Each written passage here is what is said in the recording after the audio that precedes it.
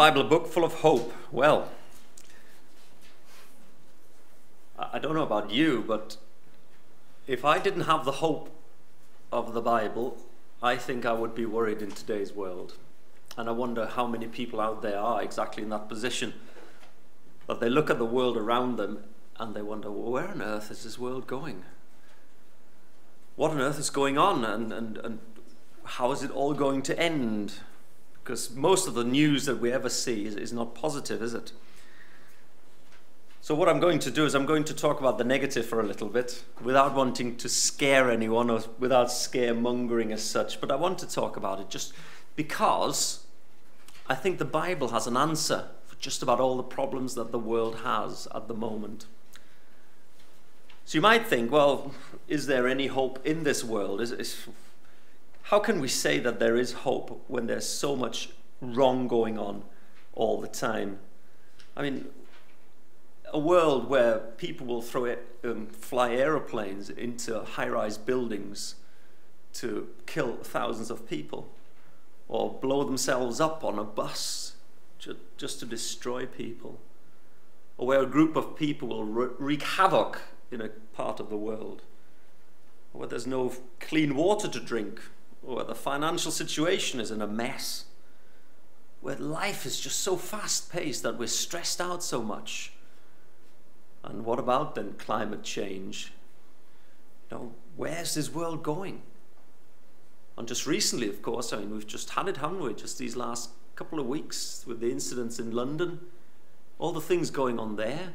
Where's this world going? Is there any hope for a place like this? And of course, there's still people out there will still hope that man will sort it out. But he's not managed so far. We always have problems, and as soon as they try and sort out one problem, there's something else cropping up, and things just don't seem to quite get there, do they? So with all these things, well, where's this world going? So what I did is I just because I like to do that kind of thing, I put into Google greatest threats, and I did that just a couple of days ago. And so one of the things that came up was this one here. So this is from the 30th of March, so this is last week. Was it Thursday?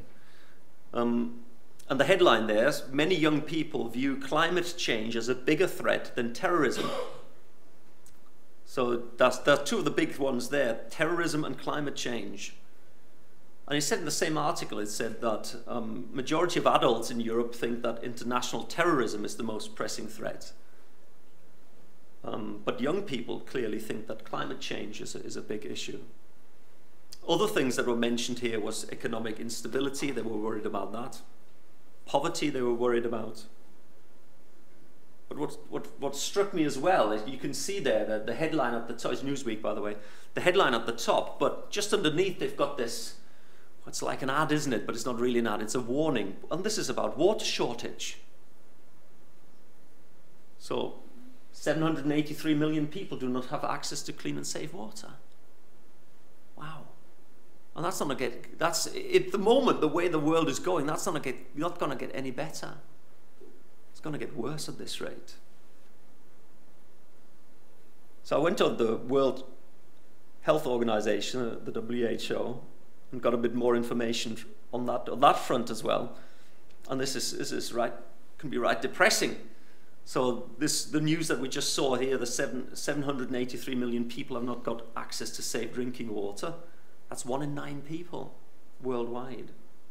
Then they were saying that half of the hospital beds in the world are filled with people who suffer from diseases because they haven't got clean water. That's why they're in hospital.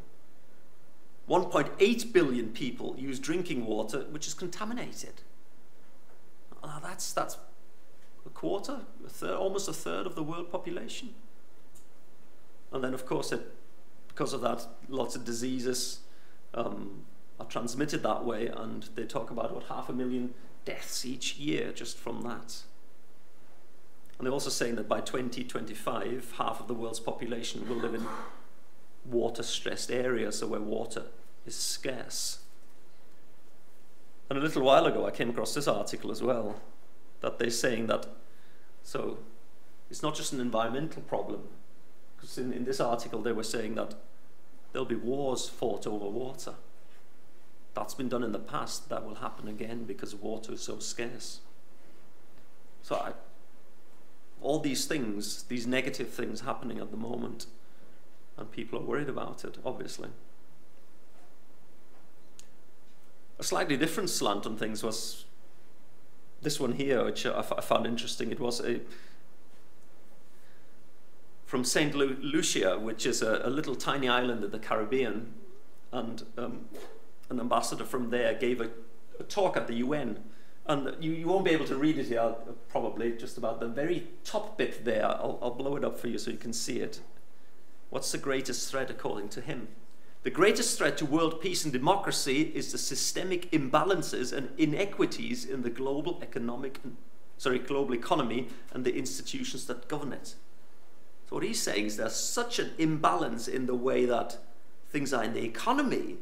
There's so many rich people, so many poor people. He says that's the greatest threat to peace and democracy. As the rich get richer, the poor get poorer. This is a while ago. This was from the year 2000, but this is just from this year, this next one here. The Guardian, world's 8 richest people have the same wealth as the poorest 50%. That's a shocking thing. Have you ever thought how weird, unfair, how ridiculous it seems that there's 8 people who own the same amount of money as the poorest half of the whole globe? That seems obscene almost. It seems wrong.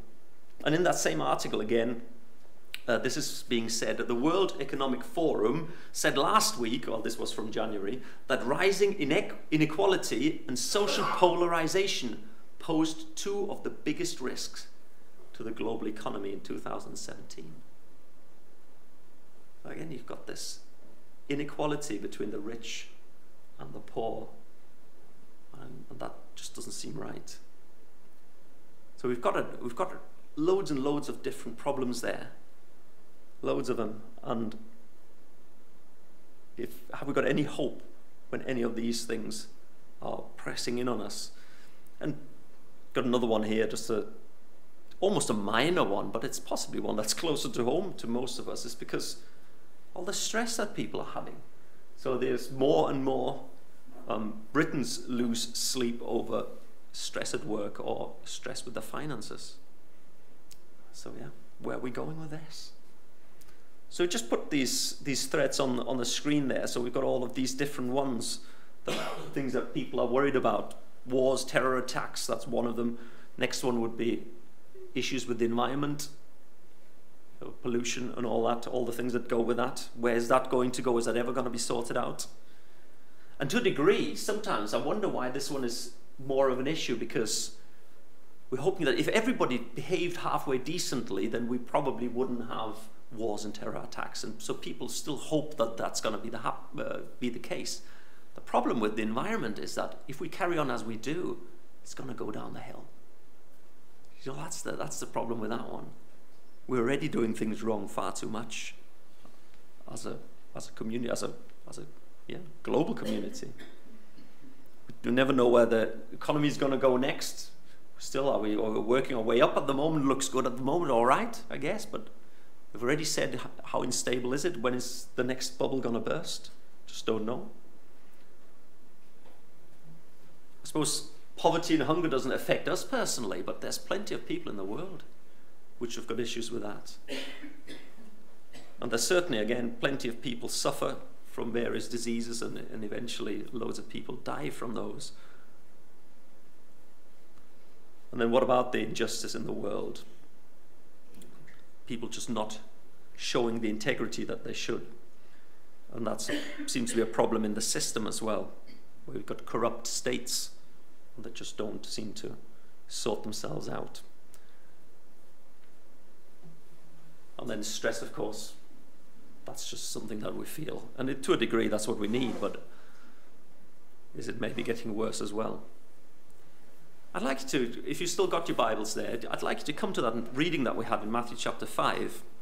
There's quite a few of the things in there actually answer some of the threats that we've been talking about.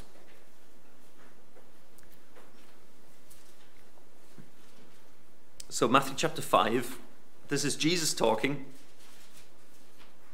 And he says then in verse 3, "Blessed are the poor in spirit, for theirs is the kingdom of heaven." So there'll be a heavenly kingdom. Something that is, when we talk about something that's heavenly, it's like, oh, it's something divine, something great, something good. And that's what Jesus is saying, that some people here, they will have called a kingdom of heaven. Notice it's not a kingdom in heaven, it's a kingdom of heaven. In verse 4 then, by the way, it says, "Blessed are those who mourn, for they shall be comforted." And again, there's plenty of people who mourn these days. And just this morning, there was some, I don't know whether you've heard the news this morning, but it's a landslide in Colombia. And there's so many people, 200 people feared dead, so many more missing. And it's again, there's, all these things happening. There's plenty of people mourning, but here it says, they shall be comforted. Verse 5, "Blessed are the meek, for they shall inherit the earth." And there we can learn that this kingdom is actually on the earth. It's because it's talking about the same thing. Verse 6, "Blessed are those that hunger and thirst for righteousness, for they shall be filled." Right? So if you want justice, if that's what you're interested in, well, then you're going to be satisfied. That's what's going to be here. So no more injustice. That's going to be there. Verse 7, "Blessed are the merciful, for they shall obtain mercy." So people will be looked after. Verse 8, "Blessed are the pure in heart, for they shall see God." And verse 9, "Blessed are the peacemakers, for they shall be called the sons of God." So all of these things, I put them on the screen as well there. So these are the things that are promised here. The kingdom of heaven, a heavenly kingdom. People are going to be comforted. They're going to inherit the earth. So the earth's not going to be destroyed according to God's will. God is going to preserve it. There will, in the end, be justice for all. Mercy. It talks about seeing God, and then those shall be called the sons of God. So here Jesus actually gives us just a little insight into what things will be like. And the Bible is full of passages like this, where it tells us what things will be like in this kingdom of God. And that is what can give us hope. When things go wrong in the world around us, there's some hope here, because there's a better time to come. As Dave said in his prayer, we're looking for a better time to come. So let's go over, have another picture from this time Psalm 72, if you'd like to open that. So Psalms in the middle of our Bibles. And Psalm 72. And this psalm is what we call a messianic psalm. It talks about the king to come. And again, it's been written a long time ago, about 3,000 years ago it was written. And it still talks about future time now, because this has not happened as far as we know. And it starts off there, right at the beginning. It talks about, "Give the king your judgments, O God." So we talked about the kingdom. Jesus talked about a kingdom. Here's now the king. It talks about this king, right? So what do we know about this king? Well, let's see what he's like in verse 2. "He will judge your people with righteousness, and your poor with justice." Well, that's different, isn't it? So no more injustice here. No, this king will judge in righteousness. Verse 3, "The mountains will bring peace to the people, and the little hills by righteousness. He will bring justice to the poor of the people. He will save the children of the needy, and will break in pieces the oppressor." So this one is a different kind of king, a different ruler. He won't be corrupt like so many of today's rulers are. No, he will look after and bring justice. And who will he look after? Well, we've just seen that he will look after the poor in verse 2 there. And he will look after the people. In verse 4 says the poor of the people. Then he saved the children of the needy. And then he says a little bit more in verse 12. He says he will deliver the needy when he cries, the poor also, and him who has no helper. He will spare the poor and needy, and will save the souls of the needy. He will redeem their life from oppression and violence, and precious shall be their blood in his sight. So he will look after the people who don't usually have anyone to look after them. So different, again, different from how things are today, when so many people don't seem to have anyone who look out for them. They're just on their own. They just need to fend for themselves. Now, this one will be a different one. We also noticed in verse 3, it talked about the mountains will bring peace to the people.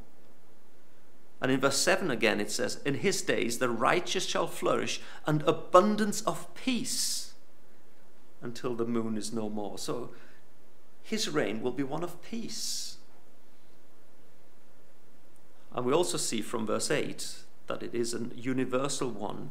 He shall have dominion also from sea to sea, and from the river to the ends of the earth. So this will actually fill the whole earth. And we believe that the kingdom that's promised in the Bible is one that will fill the whole earth. And then all of these people will be looked after. And there's another verse here which I like to share with you, verse 16. Now, I know that some of you using the AV, the King James Version, it says there'll be a handful of corn on the top of the mountain. That's a misleading translation. The New King James says there will be an abundance of grain in the tops. That's what it means. It means a handful, not just a handful. Handful sounds like a little bit. No, there'll be loads of it. There will be an abundance of food, and it'll go round. So all these people who are hungry now, they will all get their share. And then what will happen is that, like it says in verse 15 there, all the people around will actually thank this king. It says, and he shall live, and the gold of Sheba will be given to him. Prayer also will be made for him continually, and daily he shall be praised. That's this king that's promised in the Bible. So all of these things there present us with this picture of a kingdom and a king who will actually look after people, and he'll do the right thing for the right reasons. Another quote I'd like to share with you, this time I put it on the screen. It's from Isaiah chapter 2. And again, it talks about this future time. Many people shall come and say, come and let us go up to the mountain of the Lord, to the house of the God of Jacob, and he will teach us his ways. And we shall walk in his paths, for out of Zion shall go forth the law, and the word of the Lord from Jerusalem. So what will happen there is that people will realize that this is the place, this is the real thing, this is something worth going to. And the people around will realize, actually, you know what, well, let's go there. And he says he will teach us. And God's law will go forth from Zion there, it says, from Jerusalem. That will be the center of that kingdom. And then in the next verse it says, and they shall beat their swords into plowshares and their spears into pruning hooks. Nation shall not lift up sword against nation, neither shall they learn war anymore. And the first part there, the swords into plowshares, spears into pruning hooks, that's actually a motto which is on the UN headquarters. So they're quoting the Bible there, and none of them ever managed to actually get peace. That's the Security Council there, they're trying to get peace in the UN, and they can't. They don't manage it. Yet God says it will happen. It will happen, and this kingdom, this king that's promised, and the kingdom that's promised, they will bring peace. And they will teach the nations peace and not war. They shall learn no war anymore. So that's what the Bible promises there in Isaiah 2. Another little thing also from Isaiah, this one here. It says, the Lord of hosts will make for all people a feast of choice pieces, a feast of wine on the lees. And it's just this thing that all people will have what they need. It won't just be for the rich few. No, God will make sure that when his kingdom comes, there'll actually be a feast for everyone who will be part of that kingdom. Right, this next one I'd like you to actually look up. Let's go to Isaiah chapter 35. Isaiah's quite full of these kingdom passages. And again, this is when we think of all the problems in the world now, just see what this is promising us. And Isaiah was written some 2,700 years ago, thereabouts. So a long, long time ago, but again, it's already still talking about future time. And one of the problems that we saw early on was this water shortage. But look what it says here. So in verse 1 it says, "The wilderness and the wasteland shall be glad for them, and the desert shall rejoice and blossom as the rose." So there will be the wilderness, the wasteland, the desert will blossom. Verse 2, "It shall blossom abundantly and rejoice."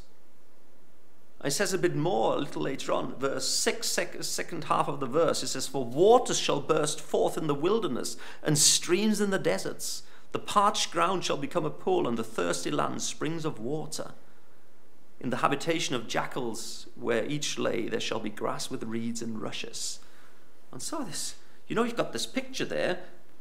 It's actually as if climate change, it will be reversed. It's actually going to be turned back. All these places that are drying out at the moment, it's like, no, we'll turn it back. In the kingdom which God has promised, there will be, again, water where it should be, and there'll be plants growing, and it'll be great. Look what else it says, though. Verse 5, "The eyes of the blind shall be opened, the ears of the deaf shall be unstopped. Then the lame shall leap as a deer, and the tongue of the dumb sing." So all these disabilities that people have, they shall be healed. So that's the end of the NHS. And no more need for it. Because it will actually be right. People will actually be healthy again. And all. And because of that, people will jump for joy. It'd be great. And a little later on in the same chapter here, it puts it in a slightly different way. Look at verse 10. "And the ransomed of the Lord shall return and come to Zion with singing and everlasting joy on their heads." And again, it mentions Zion there, which is a different name for Jerusalem, because that's where the center of God's kingdom will be. And people will come there with everlasting joy on their heads, and they shall obtain joy and gladness, and sorrow and sighing shall flee away. That'll be a thing of the past. Isn't that something to look forward to? That's something to give us hope in this world where so many things are just going wrong. But God says, no, it will be different. It will be different. Another one I want to share with you, pictures of the kingdom, Isaiah 65. So same book, just a little later on. Almost the end of Isaiah.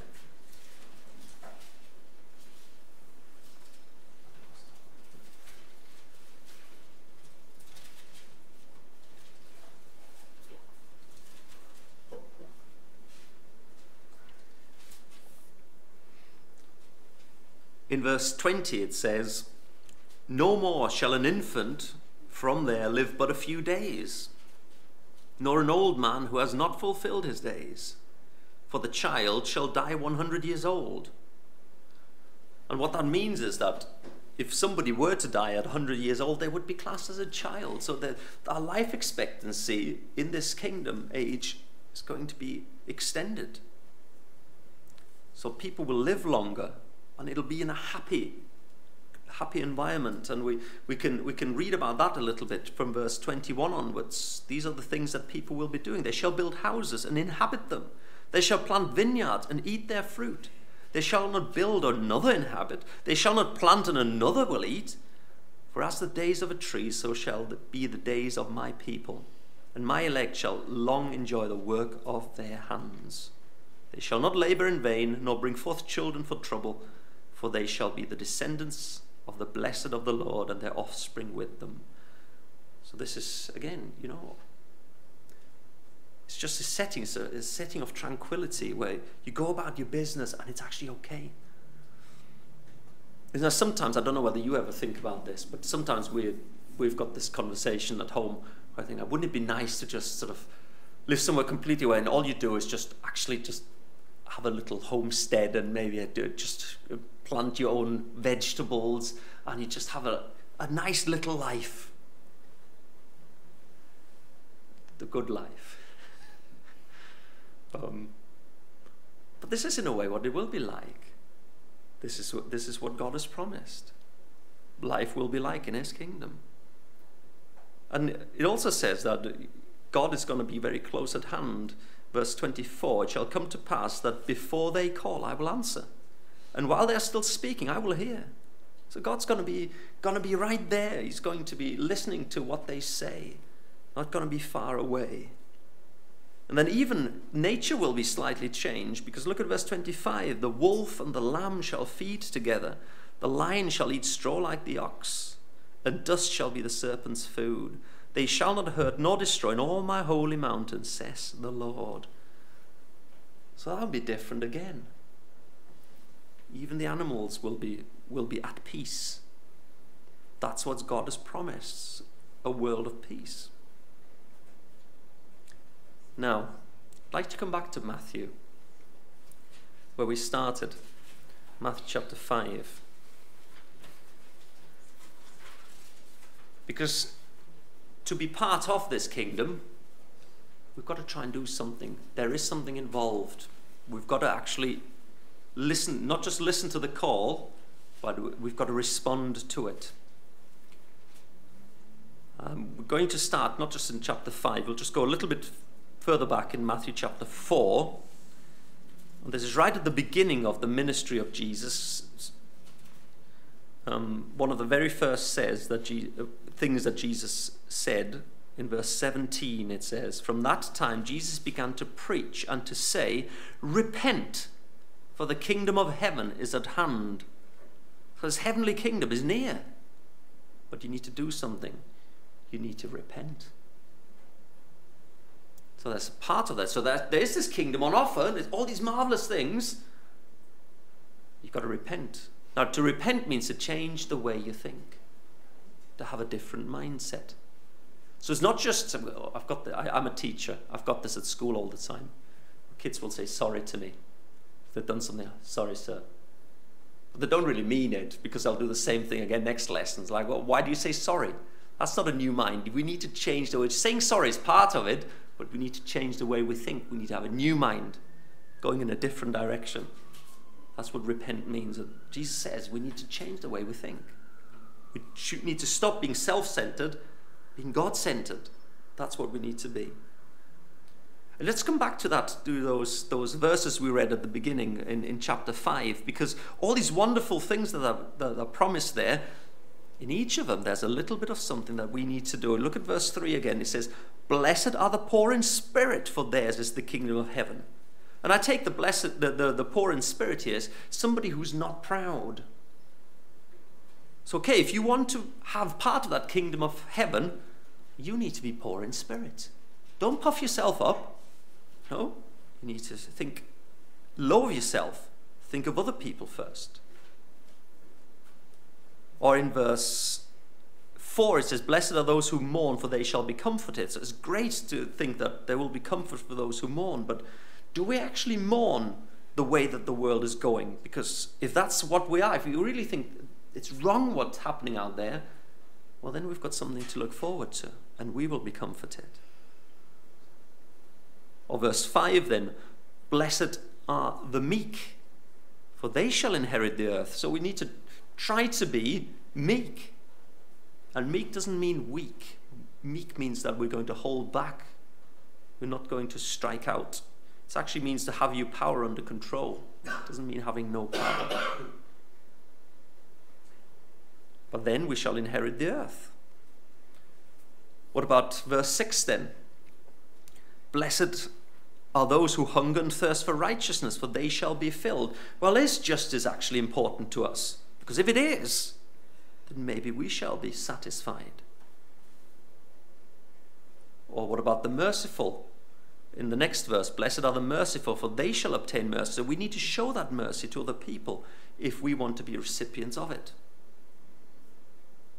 "Blessed are the pure in heart, for they shall see God." Now, if we want to be part of that, we need to try and have a pure heart, not fill ourselves with the wrong things.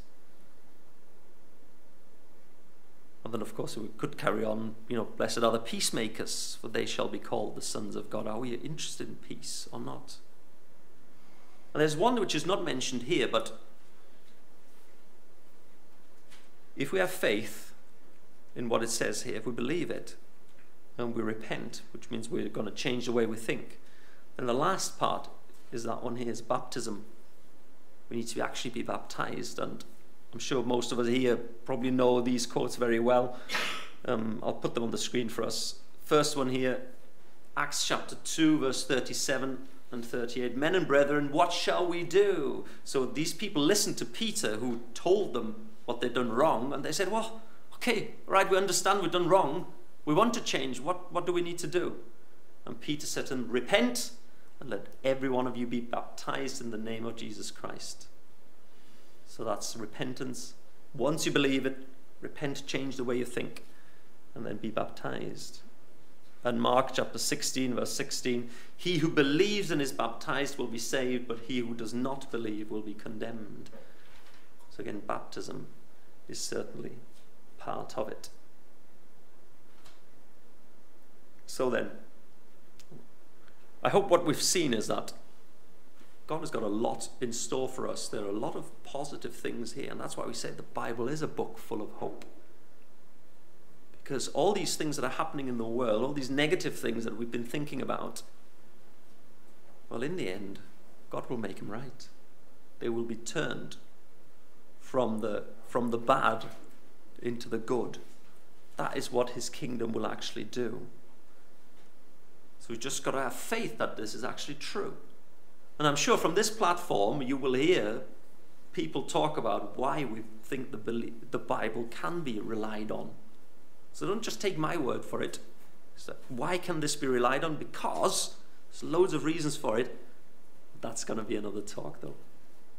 Just want to leave you with one of my favorite quotes. Beautiful, beautiful piece, beautiful verse here.